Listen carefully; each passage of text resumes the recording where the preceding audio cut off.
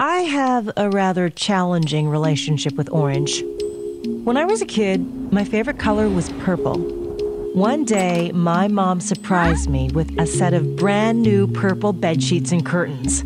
They were frilly and girlish, and I was in a purple heaven. I had the best dreams ever. I couldn't wait to go to sleep. The next day after school, I ran into my purple bedroom to find it was gone. Mom thought the purple curtains were too sheer and let the light in, so she replaced them with thick, ugly, rubber orange curtains instead.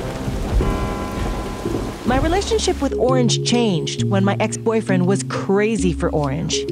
He convinced me to paint my kitchen burnt orange, and gradually, I learned to love the color. A few summers ago, I bought a bright orange dress. I really turned heads when I walked through the neighborhood wearing it. My orange dress became one of my favorites, until the day someone told me, "You look like a prisoner."